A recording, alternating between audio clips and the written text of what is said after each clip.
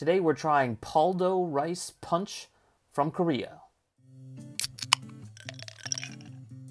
Hey everyone, welcome back to Obscure Cola. Today we're going to try Paldo Rice Punch, and as you can tell, it's from Korea. I picked this up, I forgot where I got it. Somewhere in Hong Kong, I got it at some store. I saw it, I said, what the heck's that? Rice Punch, yeah, so it's been around since 1993, it's got to be good, right?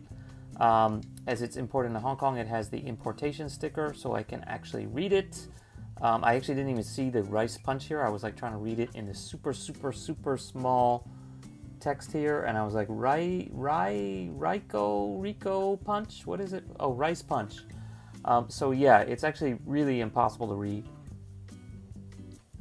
As you can see, it comes in a super tiny can. This is like half the size of a normal can or less. It's only 238 milliliters, which is, I don't know, whatever, it's like 4 ounces or something. So anyway, let's give it a try. I have no idea what Rice Punch is supposed to taste like. The only punches I've had is fruit punch, right? It's gotta be, I mean, you can't even have apple punch, no. Grape punch, no. Rice punch, no smell discernible. I guess not really. Okay, so let's try it. Tastes kind of like a soy, not exactly soy milk, a little bit soy milk, or like some kind of almond, one of those like almond drinks. It's not that bad. Got kind of some sugar-caney taste to it. Yeah, so I don't know if it's really punch. I guess it's really rice. Not that bad. Better than I expected, at least put it that way.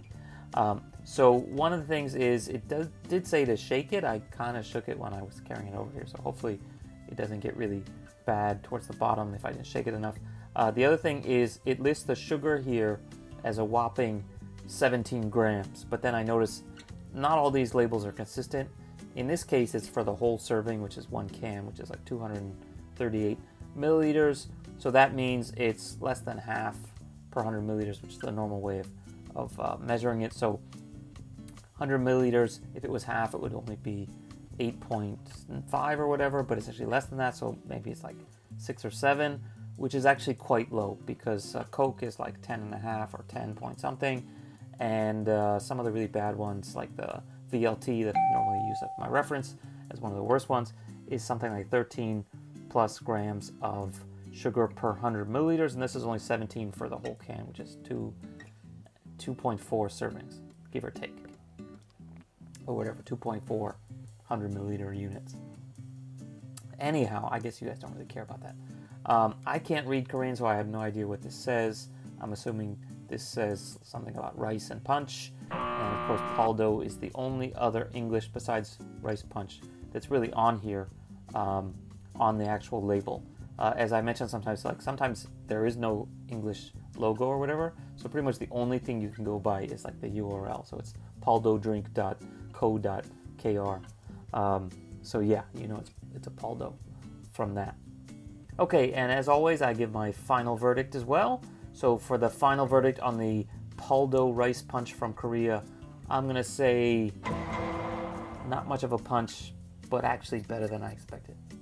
Okay, so that's it for today. Don't forget to subscribe, give us a thumbs up, check out our other videos, all that kind of stuff. I got Pepsi videos, I got Coke videos, I got weird, no-name brands like Paldo. Definitely check it out. Some of my China videos actually getting kind of popular because I'm finding all this random shit. And also I got my McDonald's videos too.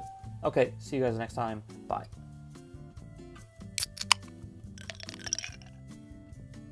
Not 2, not 3, but 4, count on 4 special Heritage Edition bottles from Coca-Cola. So this is a